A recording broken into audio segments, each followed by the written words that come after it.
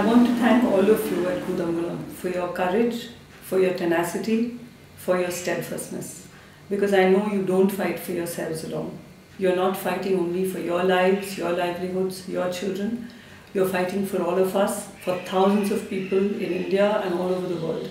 You're fighting for us so that our children can grow up in a world that is in tune with nature, that is just, that is democratic, in a world in which one person's pain is everybody's pain, in a world in which peace and justice and democracy will triumph. I am there with you in spirit, and thousands of people all over the world, in Japan, in Australia, in Canada, in the US, in Pakistan, in Bangladesh, all over the world. We're looking at you with pride and with joy, and we celebrate your courage.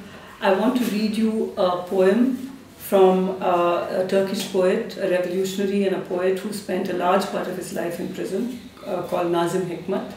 And this is a poem in which he celebrates life. It's called On Life, On Living. And I'm just going to read a very small part of that poem. Living is no laughing matter. You must live with great seriousness, like a squirrel, for example. I mean, without looking for something beyond and above living. I mean, living must be your whole occupation.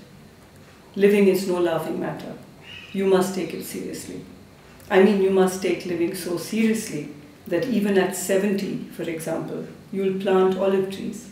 And not for your children either, but because although you fear death, you don't believe it. Because living, I mean, weighs heavier.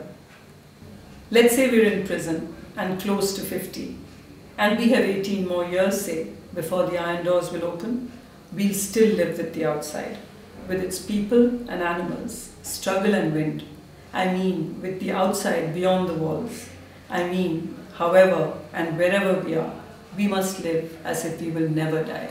Salam, salam, salam to all of you. Inqilab Zindabad.